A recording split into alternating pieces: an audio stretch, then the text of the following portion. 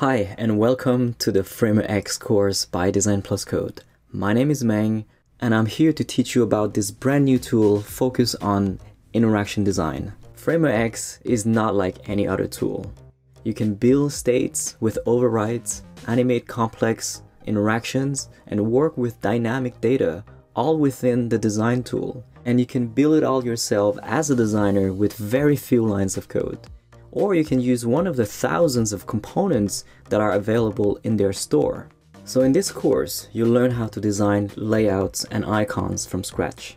As you get more familiar with how Framer X works on a foundation level, we'll dive into their powerful components and override system, and also their stack tool, which allows you to build truly adaptive layouts effortlessly.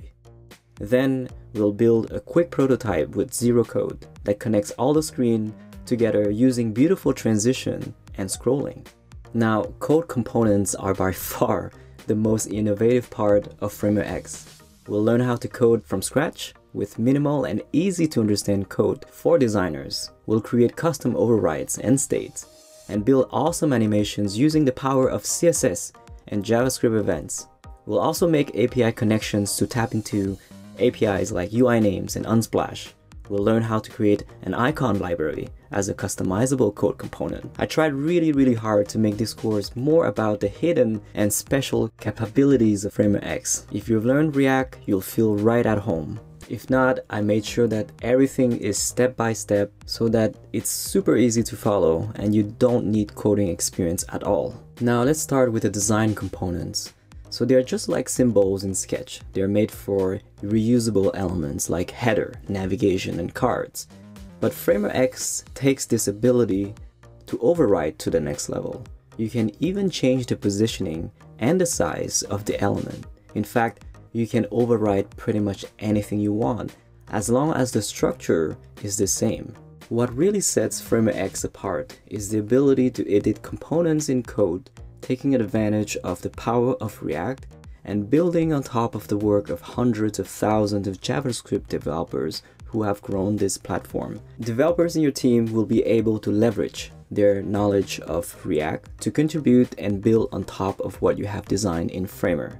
You can even install NPM libraries like style components to make it so much easier to pass props and use CSS just like in Sass. If you work with CSS or storyboard in Xcode, you'll feel at ease with the stacks feature. You can group together a bunch of layers and set automatic spacing and distribution. You can even reorder these elements just by dragging them. And this really makes the task of creating adaptive layouts a breeze. The scroll view is really awesome because you can set any frame to be part of a scrolling zone. And you can create sticky elements that sits on top of the content. You can even make the scroll to be horizontal instead of vertical. The preview in Framer X is really convenient and responsive. You can set it to any device that you want. It has a really comprehensive list of devices. You can even toggle the hand or not. You can also preview on your device by scanning a QR code and then opening the Framer app. And this will allow you to preview in real time the design that you're working on. A really cool feature in Framer X is the ability to inspect the prototype itself. It's using the power of the browsers, which means that you can see all the CSS properties and the distances and change anything you want, just like in the browser. The store in Framer is full of gems, and this is the first time that a design tool has an app store like this one. It's really convenient to gather and contribute ideas and also to install really quickly new components. Some of the essential UI kits that I found is, for example, the iPhone X kit, which is really nice if you're designing for the iPhone X. You can even customize the states of the status bar as well as the home button. The clock is even in real time. You can even change the signals. It's really cool. Another favorite package of mine is the grid. I can customize the number of rows and columns. I can even change the padding between each item, the border radius of the items. In the end, you can just connect to any content that you want by just linking it. There's also Unsplash, which allows you to tap into a large pool of photos that are free.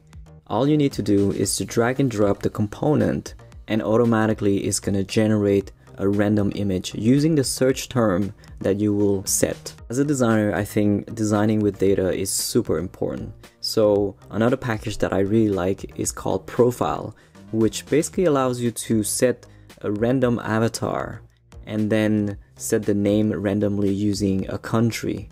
You can quickly customize the layout to be a list or a grid, change the background and the text.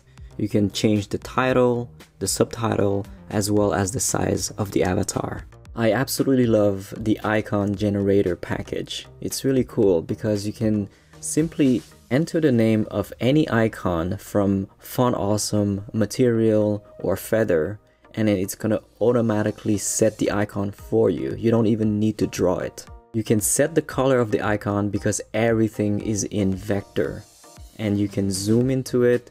It's not a simple PNG file. You also have access to a number of video components, which allows you to autoplay the video in your prototype while you're designing, which is pretty unique and useful because sometimes you have a background video that plays. There are a number of these video players, such as the one from YouTube and Vimeo, and then there's the custom one, which is called Video Player, which allows you to set any video file at all, and there's no branding, and I think that's even better.